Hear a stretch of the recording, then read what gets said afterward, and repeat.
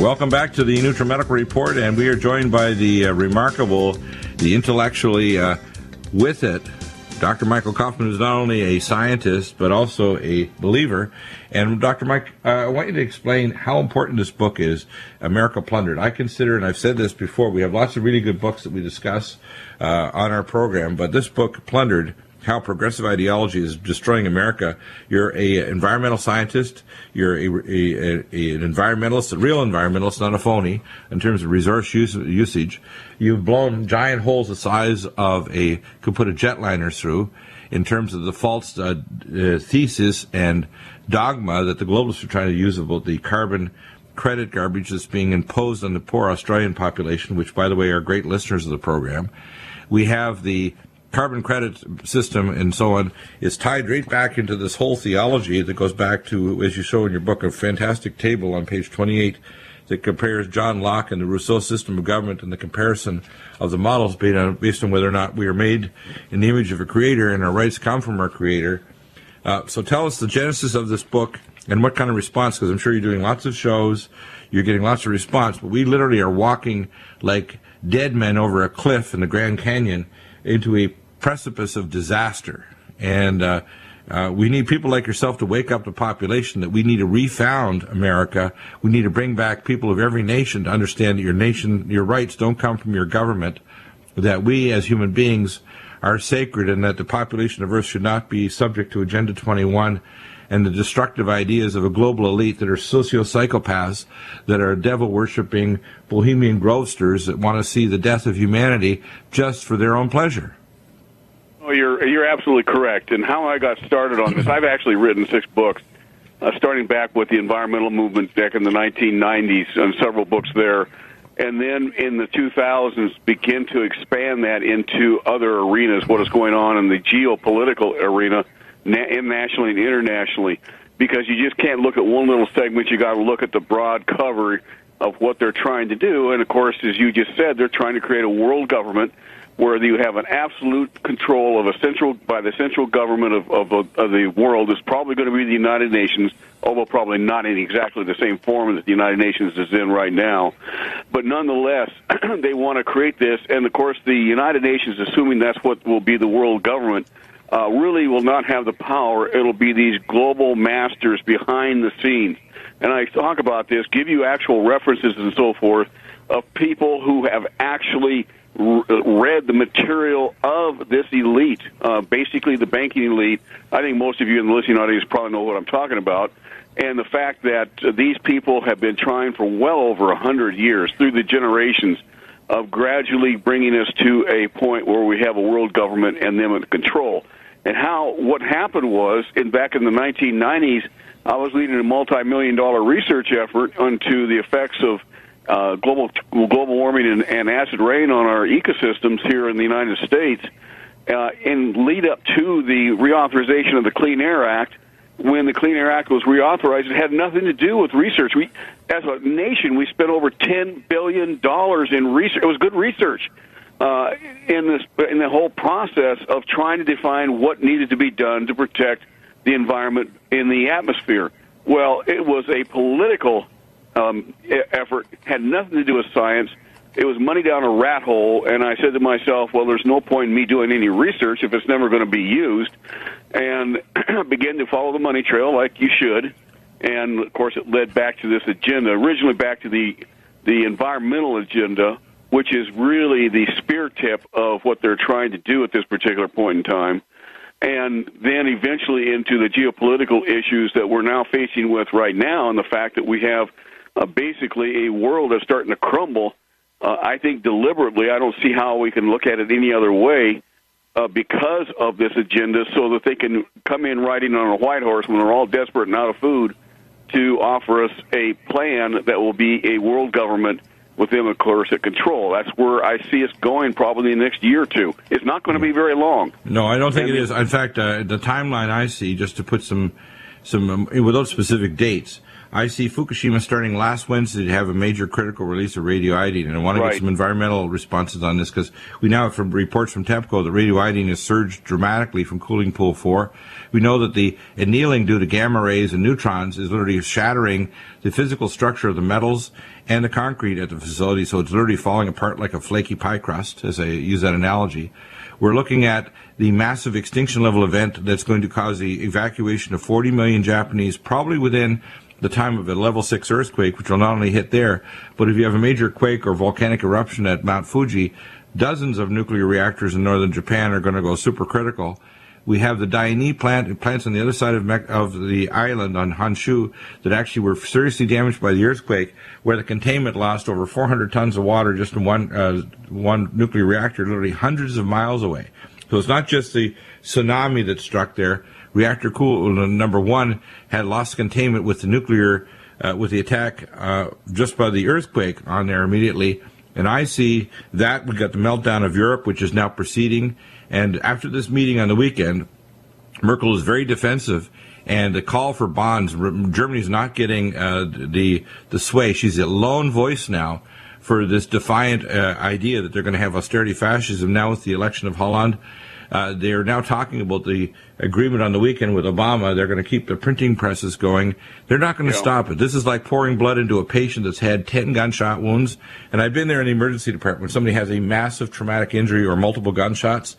You can't close off all the holds. You can't put enough pressure on them to even get them to the operating room to close off the bleeding. And no matter how much blood product, you're just diluting their blood. And what's going to happen is Europe will collapse. It's only a matter of time before that happens. And when it does, by the way this is designed, they want to bring in a new financial world order where they stay the hemorrhaging of it with gel foam, if you want to call it financially, gel foam. And then what they're going to do is give us a biometric world currency with a G20 where the American dollar and our credit system is no longer under the control of our Congress. And our Congress, Senate, and President are now vestigial. And people don't understand what the word vestigial. It's almost like the appendix is a vestigial organ. It was there so your lower bowel had a colony of bacteria could literally infect the food as it went into your lower colon to help digest and absorb the last bit of nutrients before it expelled the now dehydrated stool, because that's all the lower bowel is a dehydrator. But with this vestigial organ now of the presidency and the Congress and Senate will exist no longer to control cash and credit, that they haven't done their job in the past. Now the last remnants will be gone after the statements by Obama that NATO is transferring the Aegis naval system to NATO command, the early warning system, radar system in Turkey, and the new 5 Predator drones, the most advanced technology under NATO command. And he's made statements last year with Libya and Tunisia. He has no intentions of taking orders from Congress, but will answer to NATO and the United Nations. We don't have a president. We have a proxy minion, one of the, quote, 10 kings that give their power to the one kingdom for an hour, that we have in the end. And if this man, this Obaminator, gets reelected, we have literally the destroyer of America in the White House. Yes, we do. And I can't overemphasize that enough. I may disagree a little bit as to how far down we are down that road, but boy, not by much. No, we're dealing with minor differences. And by the way, this is just opinion. We're not saying that it's going to happen at a certain time, but I can tell you there's no doubt that I think that the collapse of Europe, which is going to proceed, I think this summer we're going to see a major earthquake in the European economic system. That I can see that the summer of discontent with Japan having a massive evacuation. If there's a level 6 earthquake, which is almost certain to happen before the fall, we're going to have a massive radiation release. And once they start mass evacuations and the reality strikes home that they can no longer put Japanese smiley faces and say the radiation won't hurt you, people are going to panic and realize they've been lied to and lied to and lied to, and they lied themselves. And the real environmentalists have not been doing their job. The EPA, the CDC, and the United Nations and the IAEA have done nothing, squat, and there has been no response to Murata, the international ambassador from Japan, to the United Nations. Nothing has been done. Yes, I agree with you. I know we're coming up to a break, but just one of those things where we have to be cognizant of how much they're lying to us. They're lying to us about everything. They're even lying to most of the lies, and that's why your book is so important. Plundered, how progressive ideology is destroying America. Worse than Fukushima. Back in a moment.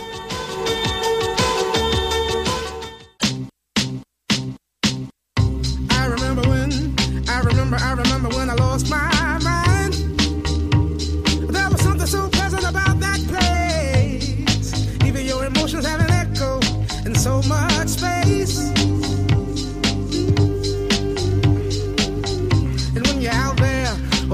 welcome back, and let's explore some of the amazing principles inside this book, America Plundered, and why this is such an important book. And again, the book is americaplundered.com. You also have another website.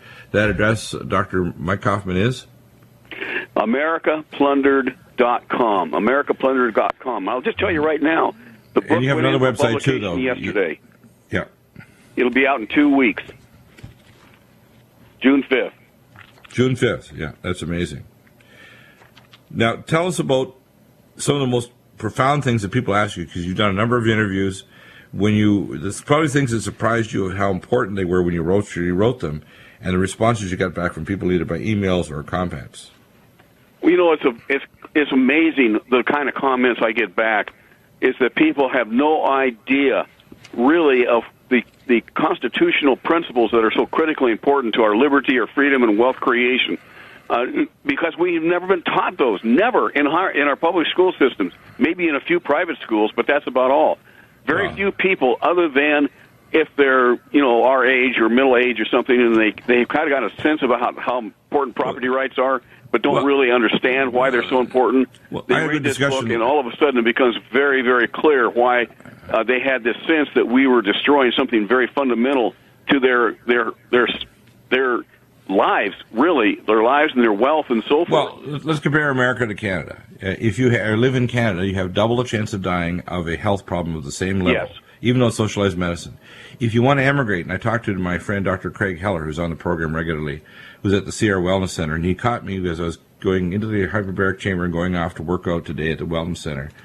And I was down there to work out, and he said, one of his friends considered going to New Zealand. He found out to buy into their socialized healthcare system, you have to give them $35,000, and you have to have about $750,000 to $500,000 to be able to get citizenship. You can't get citizenship; you can live there.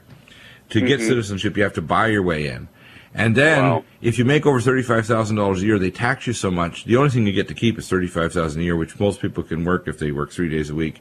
So it basically makes people useless and dependent on the state. And if the state decides that you're a useless eater, or they're not going to provide alternative care, innovative care, or new advanced treatments for any of the 21st century illness, or new ways of treating things that are more cost-effective, cheaper, and safer, so they're not going to damage you, like, the old story of chemotherapy, radiation, etc. No, that's not available. So in other words, innovation is squashed, private property is squashed. No, everybody's taken care of by the state from cradle to grave, which is Obama wants to have. It's a form of basically turning America into not a bunch of innovative, God-ordained sovereigns, but turning us into members of a herd. They want to turn American population into a giant herd, with the herd master being Obama with a stick, like a Kenyan herder.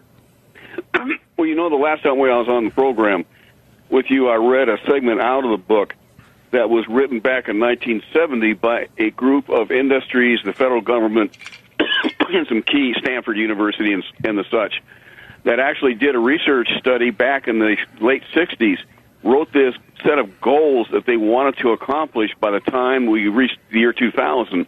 And that's exactly what they said. I could read it again, but I hate to read over the air. But the fact is that they want us to be able to be useful idiots that they can manipulate and so forth. All we have to do is be kept in pleasure and so forth with football games and basketball, baseball, drugs, you name it. Whatever your pleasure is, just be having a good time. If you need some money, we'll give it to you through welfare or whatever the case might be. And of course, printing money is an indirect tax. It's basically saying, Dr. Deagle, Dr. Mike Coffman, all the work you've done for all years, don't worry about it. We're going to steal it. And the way we're going to steal is we're going to print so damn much money and give it to the Europeans and everybody else from the Bahraini bankers that are going to launder illegal money and use this as a way of kind of laundering. We're going to make sure that money that's in your 401ks, your house equity, and your pension funds, and anything, even gold coins in your safe, we're going to dilute, because we're going to print so damn much money that we're going to lock the world with debt, and eventually we're going to collapse the system. So in order for you to buy and sell, you literally have to stick your eyeball up to a machine that measures your retinal scan or an iris scan, put your digital face into a digital facial machine that measures the terahertz waves, again, the same waves they use, by the way, for the scalar weapons to cause apoptosis that I was actually a doctor taking care of people at Pratt & Whitney back in 88 to 94. The same waves they use in these body scanners in the airports that can cause skin cancer and other forms of cancer and cataracts. And yet the morons will argue with you. I remember going through the last time I said, I'm not going through that scanner. Oh, no, it's safe. I said, do you know who you're talking to? I said, I'm an environmental doctor. Oh, no, our company and the physicists tell you. I said, you're talking to a world-class expert. I said, I'm going to give you the physics of this. I said, this causes cancer, and they're all over their eyeballs. You can see all the white around their eyes. They're at TSA. And I said it loud enough because I'm a big mouth anyway. And everybody else is standing there like, you can tell they were getting what I call the anal wink sign. In other words, everybody was, the cheeks of their butt was coming together, and they go, oh, bad idea. I said, I'm going for my pat down city. And I walked over kind of doing a dance over there from the pat down, said, doctor, you get a pass. You don't have to have a pat down. I said, hallelujah. So I walk right through the metal detector, and I waltz to the other side, and everybody's looking at me like, well, why do I have to go through it? I said, why don't you open your mouth? Why don't you open your mouth? You know, the problem is people are sheep. I'm not a sheep. I'm like, if you want to call it, I don't know what kind of animal you call it. Let's put it this way. I'm not a sheep. I'm not a wolf. Maybe I'm a good dog. Maybe I'm a German shepherd. Maybe I'm a Labrador retriever. But don't mess with me because I got jaws and I can clamp down hard.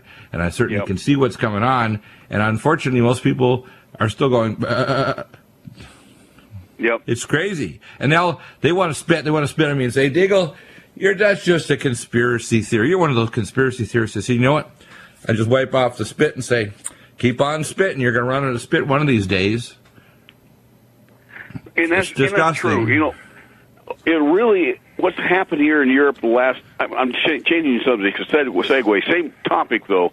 The fact is, though, that they have been lying to us about what's happening in Europe. If you go back and read what we wrote a year ago this month, exactly what we wrote about a year ago this month is happening today. Right. And we are seeing major riots and so forth in Europe. You're not seeing those on television, folks. You ain't seen nothing yet. You wait till this. They say they're not going to. They're going to do growth rather than austerity fascism. Yeah, they're going to say that BS. They're what's happening as they're printing more money. Credit's contracting. No businesses in Europe. No private citizens can get credit. They're cutting education. They're cutting everything. For example, in France, which I think they should have here. I think if you have the mental capacity, you should be able to get an education at a reasonable cost. It may not be zero, but a reasonable cost like when I went to school, so that if you want to be a PhD or an engineer or whatever, it doesn't matter what your background, you can afford to have it without a giant debt at the end of it. We want to make sure that our money is bilaterally exchanged with other nations, not with a global credit system controlled by the G20 and some global government. We need to make bilateral arrangements like Bretton Woods. Now, all of this is based on the idea that America has sovereignty. If you don't have a Congress and Senate that are no longer controlling money, but an international body of rule makers, you're not a citizen anymore. You have a vestigial government, and you're now a sheep in a herd called America. Right. You have no private property. You'll be forced into super compact cities like Agenda 21 and the Global 2000 policy and all the other things that have been planned, and you were one of the main fighters against that. So when we come back, we need to hear more what you did with senators in the late 1990s to stop that horror from happening.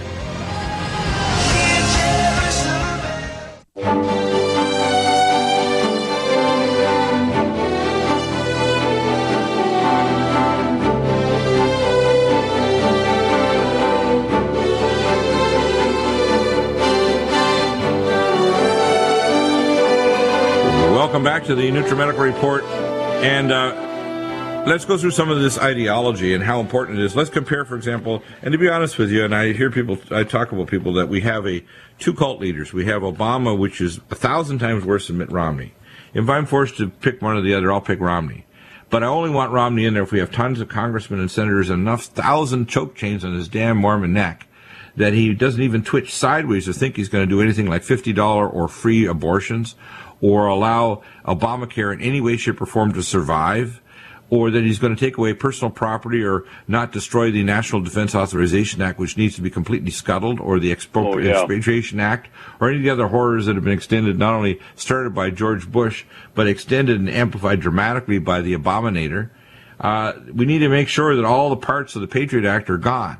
We need to bring our troops back from foreign excursions, and we need to probably protect our 51st state, which is the state of Israel, by completely not only sanctioning against these other nations, but stopping stupid things like the Kirk Amendment that allows China to get a free pass or get $2 oil from Iraq so they can sell it on the open market or refine it in their giant refineries in China. We're crazy, and we're letting the globalists run us into the ground when we should have all the economic, intellectual, and oil resources. Our country could be like the richest country on earth with all our factories brought back here because we have oil so cheap. It would be insane to expropriate and export our industry to China or any of these other countries. That is a very, very good point that I think really undercuts all the arguments against us on that issue, because we have enough oil, we have enough coal, we have enough natural gas to be completely independent of every other nation for a minimum of 150 years, and that's being pessimistic. And here's a point I want to make. Here's a point I want to make that people don't understand. We're not just talking about energy. I know about all kinds of things like advanced carburation for 100-plus mile-a-gallon cars and all those other things. Yep. If, let's say, tomorrow we had Dr. Nakamatsu, because Dr. Nakamatsu is a good friend of Tim Alexander, who showed him an actual patent for energy out of the vacuum and technology to literally take water and create energy. The fact is, despite if we had all the energy we wanted, we had plasma distribution lines, we had geothermal, we had wind and everything, we'd still have 70% of the oil needs of the world would be dependent on everything from petrochemicals to plastics to everything else from oil. You're not going to get rid of oil. Oil is the part of literally the batholith of abiotic oil, which is not made by dinosaurs and ferns. Our civilization is dependent on it, and it's not for energy. People think, that's because you can drive your cars. If you had plasma energy cars going on helium-3 nuclear ion miniaturized tokamak fusion reactors in your car, and it had an anti-gravitonic plasma field around the bottom so it could float just like, the 25th century in your, Blade Runner flying around your car. Guess what? You're still going to need oil and gas. You're still going to need petrochemicals. You can't get rid of them. And this idea that somehow it's the end of the oil age, these people are morons. If we didn't have it here, we'd have to explore in the solar system to find it out on some moon of Saturn or whatever.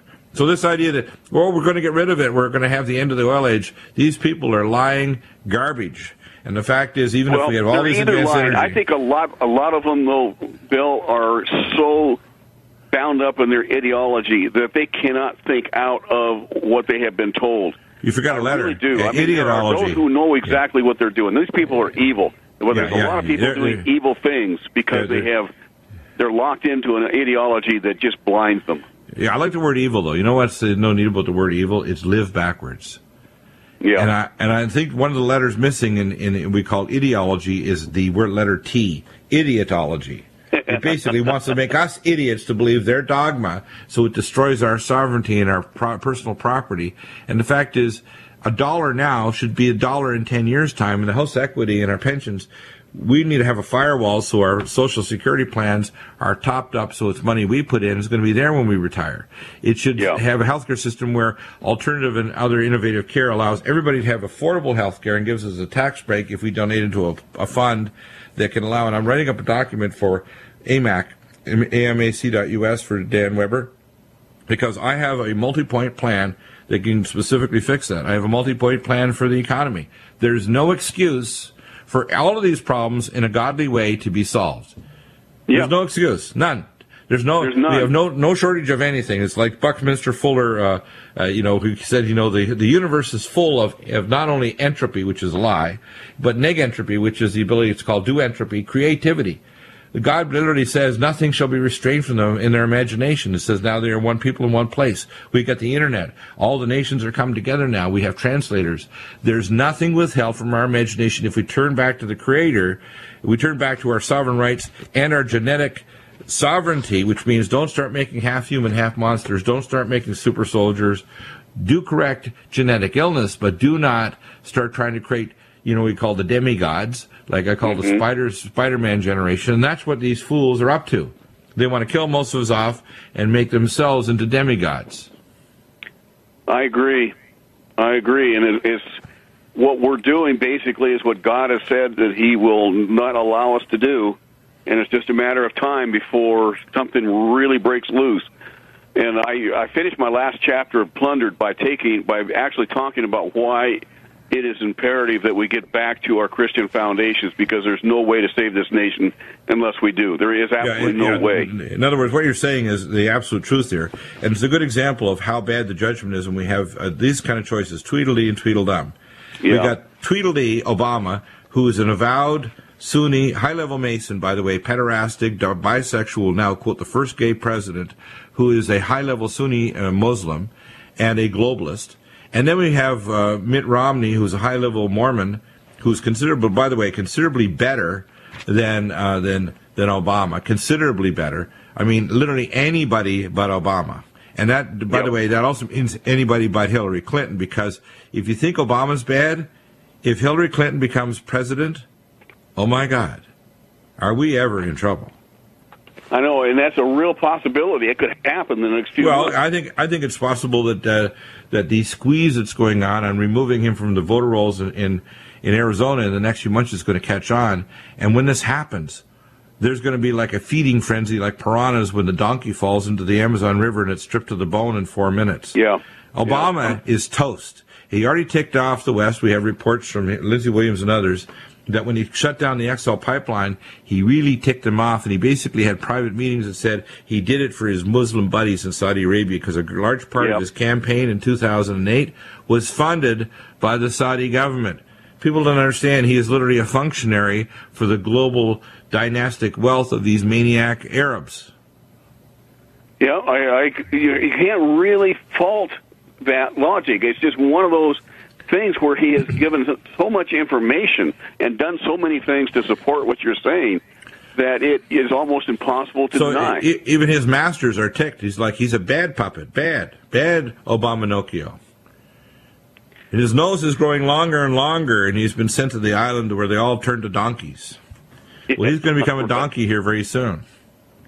Well, I'm really starting to see that. Even the political arena now is beginning to see a lot of Democrats turn against him.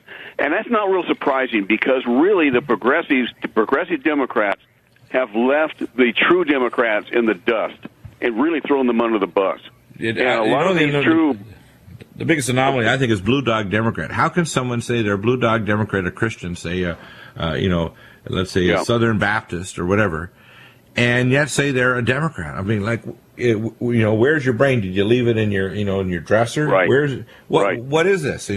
How can you say? And if you are, you better reform the party. The first thing is do a abominectomy. Secondly, come back to the fact that the birth certificate. Now we actually have documents that prove that Obama was born in Kenya. I talked to Dr. Corsi before he went there, after he got injured by Odinga, Obama's cousin, came back and needed spine surgery because of the trauma and the abuse he suffered while he was researching, and even talked to Obama's grandmother, who was so pleased to talk to Jerome Corsi and told him face-to-face that she was outside the delivery room in Mombasa, Kenya.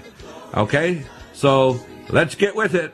We need to stop this foolishness. And if people out there have spittle, guess what? Someday your most is going to dry up when disaster strikes, and you're not going to have any more spittle for Dr. Deagle, Dr. Coffman, or anybody else who wants to wake up, you dummies. Wake up now. It's getting late. What a beautiful world this will be.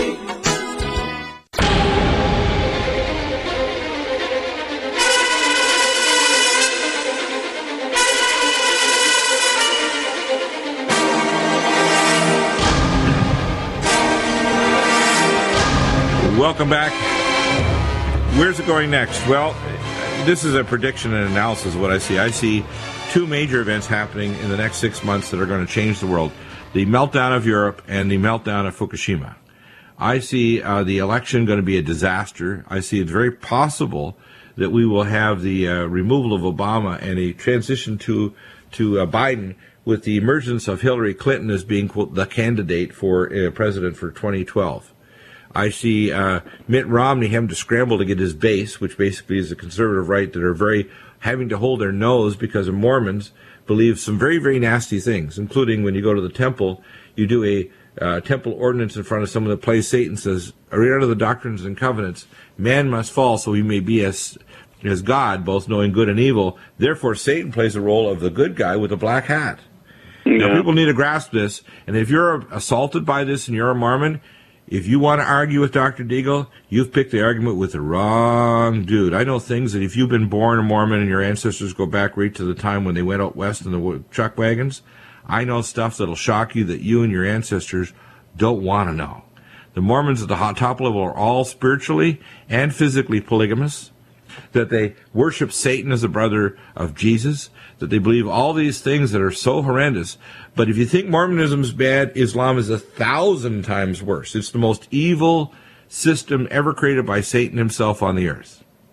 And if we put a choke chain on Mitt Romney and make sure the personhood issue is dealt with in the Supreme Court, that Obamacare is struck down, that we pull back from stupid wars, that we don't integrate our military like Obama promised with NATO to pass over our Aegis, naval system. We just finished building the damn things at billions of dollars cost for the American public, and he's going to pass over our naval Aegis system under NATO command, the Turkish radar base there, and our advanced Predator drones. I mean, how crazy is this? Putting American soldiers and military under NATO command preemptively, and then not even asking for congressional approval on wars, but saying he's going to ask the NATO commanders and the United Nations, who are his real boss, which is the Rothschild bankers and the global elite from the Bilderberger meeting that are meeting in a few weeks, and of course in a couple of weeks the pederastic, bisexual maniacs that go to Bohemian Grove that do a burning of care because they do human sacrifice there and body parts float down the Russian River. And people say, oh, it doesn't happen. Well, you're an idiot, and you need to face reality that the evil rule the world because you are a moron. And those people out there who say that Dr. Deagle's on a roll today, yeah, I'm upset with people that think that I have a axe to grind with evil. I have a bigger axe to grind with those people who won't do anything when they see evil. Again, evil, as it says, thrives because good men do nothing. Nothing. You know who was the founder of the founding father that said that? It was? I don't remember. Yeah. I'm going to see if there's any of our audience can remember that and see if they can email me. I won't tell them the answer. Yeah, I thought it was one of our founding fathers. British individual that said that. That's right, but it was requoted by one of our founding fathers. Okay. So anyway, tell us more about your book. This is important. People understand why this book so important. What it really does, you, in the listening audience, you may have a pretty good understanding of what's going on, but I really doubt that you have a complete overview, and that's what this book does, is it provides a complete overview of what's happening, who's doing it, how it's being done, how they're basically tricking the American people through deception and making a lie into the truth and the truth into the lie. I give examples and so forth and show you exactly step by step how they're doing this. And it will basically not only help you, but if you give your book to your neighbor or friend or brother or sister or something like that, for them to read and tell them they have to read it, they will walk into the voting booth in November a totally different person than they are right now because they will be in a state of shock. They need at least half dozen copies. They need a copy for themselves, a copy for their congressman, their city councilman, and their state senator, and their congressman. They need to have a copy for their relatives they can pass around. So they need at least half a dozen copies. So when they order it, don't just order one book and just read it and say, oh my, it's so bad.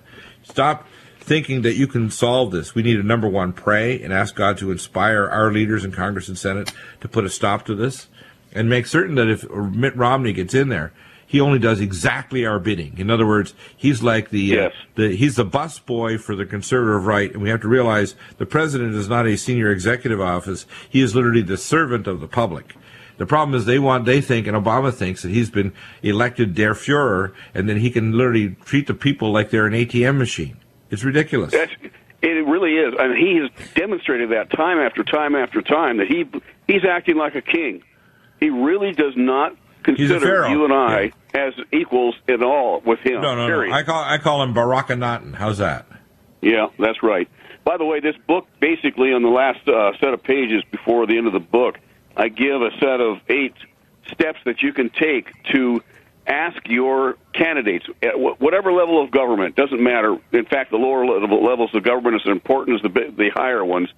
What they believe in, how to ask them what those key questions to reveal as to whether or not they're a progressive or a liberal or a true conservative that wants to uphold the Constitution. If you do that, you're going to be able to then tell other people in your neighborhood, your friends, and so forth, what these people represent, because one of the things, we might understand who's going to be running for candidate and president and so forth, or Congress and so forth, senators, but nonetheless, what we do not know is what our local elections are going to be. Who do these people represent? They're just a name normally, and we need to do a very, very good job in defining who they are and which candidates will uphold the constitutional principles. I don't care if it's the city council or the county commission or the school board or whatever the case might be.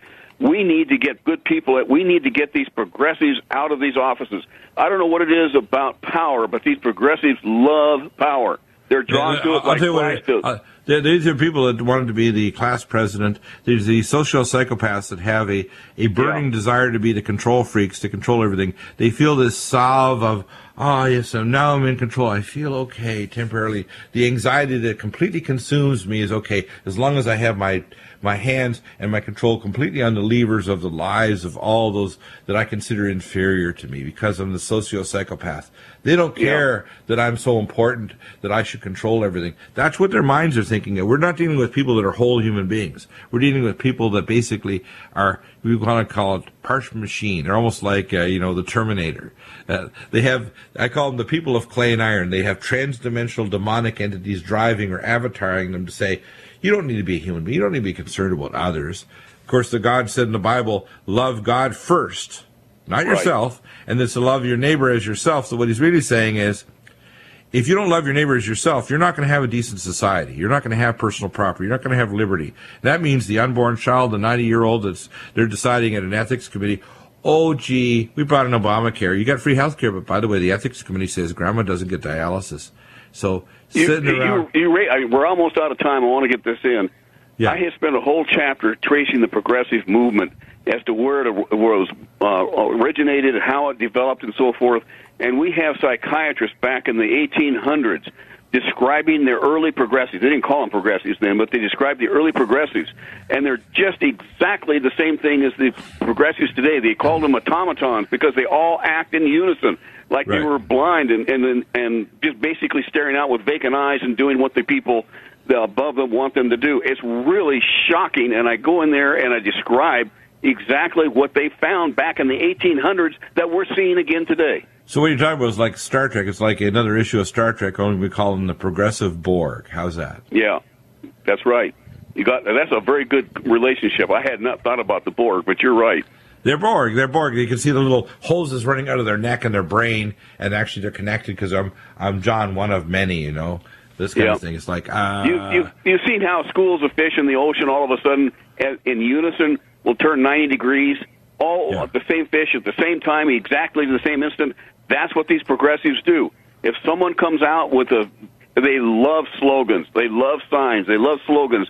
They come out with a slogan that seems to be catchy, and by the next day, everybody's doing it. I think I figured out what it is. Phenomenal. Most people can't see it, but I think in my spiritual mind, what I'm now visualizing is that demons are like schooling fish. And when they avatar individuals, they move the people. They're psychologically, spiritually, in their actions, like schools of these fish, because the demonic entities that are avataring them are schooling creatures. Yep. Well, they like the group. That's the fact. Yeah, and they're amazing. acting like a group.